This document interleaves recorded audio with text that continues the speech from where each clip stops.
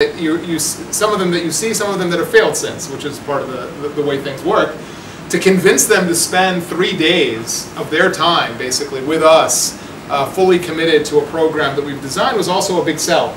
And so that was one of the challenges, was actually going, and we personally pitched kind of coming to our program to all these startups one at a time. So you identified startups that you found interesting, and you invited them to come in and learn from you. Yeah, and then we actually went to visit them and kind of explained to them what our view for this whole program was going to be, and try to convince them one at a time to come. And that was really the hard. It was kind of like then doing this initial version, if you will, of the program, and kind of trying to prove out the concept, right?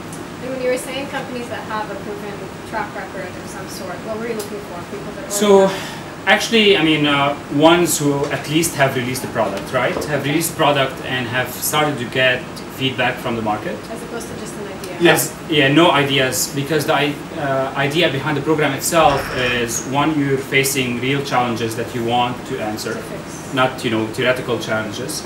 And two, you started having practical lessons that you yourself can teach other people, right? Yep. The program is designed to be a lot of content that we give, or actually we bring a few experts that we know and trust, and then a lot of the content is actually person to person, peer to peer, and we design a lot of things in the program so that the founders are relaxed and can share kind of things that are sometimes either confidential or kind of like their secret sauce, right? Yeah. The first program actually went fantastically well. They absolutely loved it. So that kind of like gave us a boost of energy to like, okay, there's something there, right? So this is, the MVP of Astrolabs has caught on. And then we started actually getting, inbound, people interested in taking this program, right? And some people started hearing about it from others. It's still a 3-day program? It's now we do it between 2 and 3 days. We vary it depending on the group that we give it to.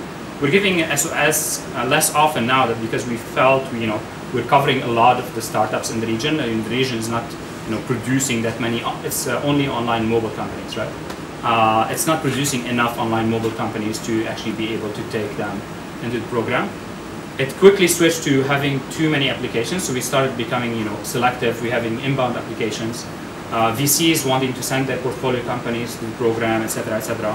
So the second program was in Lebanon. Then we did Riyadh, so yeah, we've actually Cairo. taken it across. That's been one of the real fun parts about it, honestly. It's been, we started here, and that was through our networks and trying to see what's happening in Dubai. But the really over 2 years, basically, we've taken the program now through, as Lewis is saying, Lebanon, Jordan, Egypt, multiple cities in Saudi Arabia, and here with about 150 different startups. So seeing a lot of the challenges that they're facing, hearing them interact at a deep level as well. Oh, on interacting with, for instance, customer service issues. Like we go through this whole module on how to use different tools and what experiences they've each had with dealing with customers and all that with a variety of different businesses.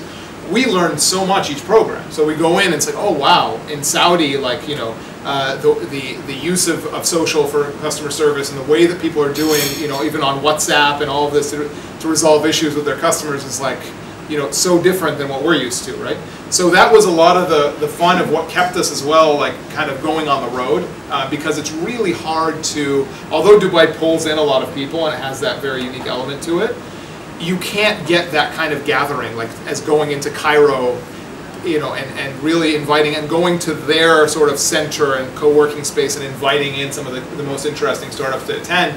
You get them all to come, and so you get a really good experience of interacting with them and learning from them too. So that's been a huge fun part of actually what we've done over the last couple of years.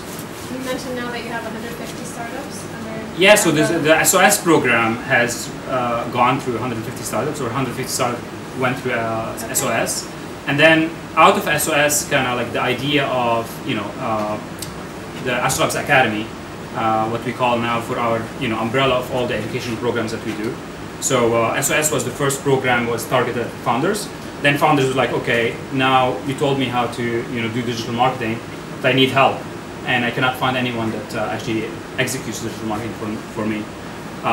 We started digital marketing classes, right? So we do a lot of classes on all the different channels in digital marketing strategy.